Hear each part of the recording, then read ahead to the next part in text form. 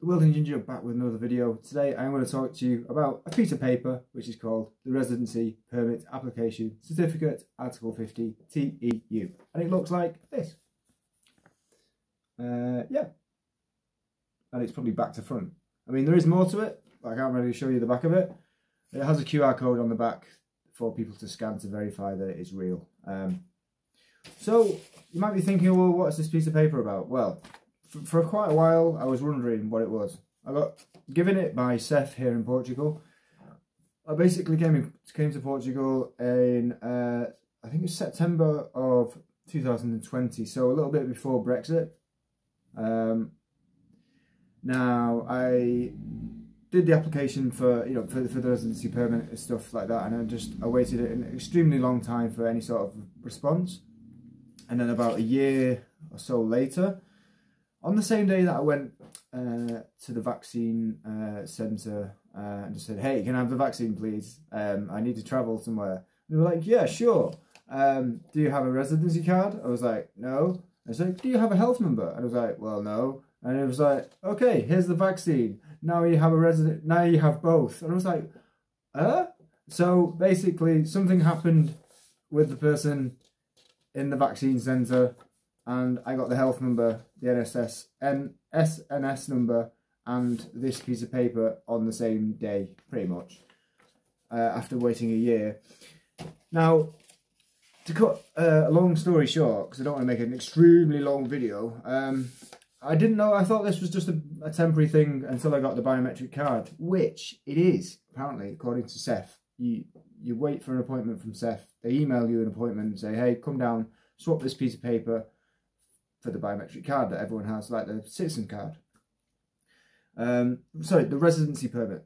And yeah, I'm still waiting for that. But whilst I've had this, I've been thinking about it. I've been trying to research, does it give me the same rights as somebody who is a resident in Portugal? Because it says residency permit application certificate.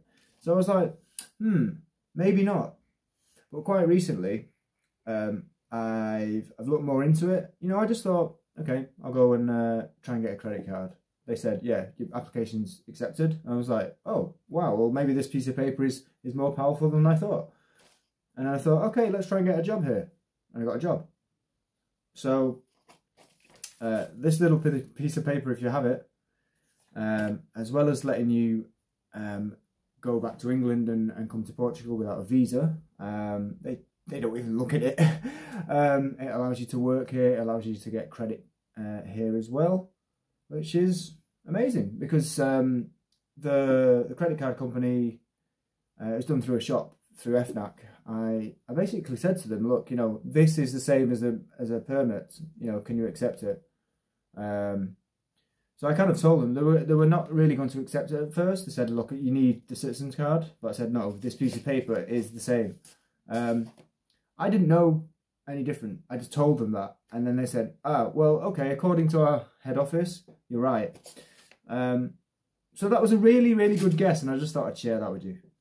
So yeah, keep hold of this little thing. You just keep it on your phone. But you will need it to get the biometric card.